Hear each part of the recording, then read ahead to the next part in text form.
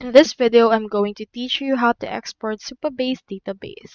So in order to do that, you first need to head over to supabase.com and create an account by clicking onto the Start Your Project option. Alternatively, you can also request a demo by clicking onto this option right here, or you can also sign in using this if you already have an account using your Supabase.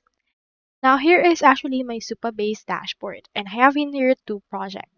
So for example, let's click onto this first project right here. And let's head over and export this database from there. So in here, you can see the database, authentication, and the like. You can also see in here our left sidebar. You can head over to the database option. And if you have available database, you can head over and then download them by heading over and clicking onto this download option in order to download this current view.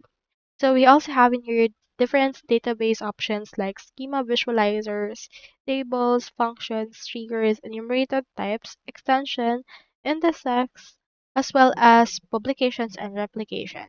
So in here, you can actually get it all by doing backups and migrations.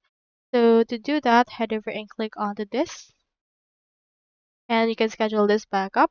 So in order to get backups, you need to upgrade to Pro, or if you want, you can also get a database migration. You can see in here the terminal instructions in order to make it happen. So with this will actually open in here the documentation. So you can just first link your project to the actual link, create a new migration called new dash migration, and run all migrations against this project using the Supabase DB push option that you can see right here. So enable the actual extraction and exportation of the Supabase database using this particular guide right there. So that's all there is today, and I hope this video helped you.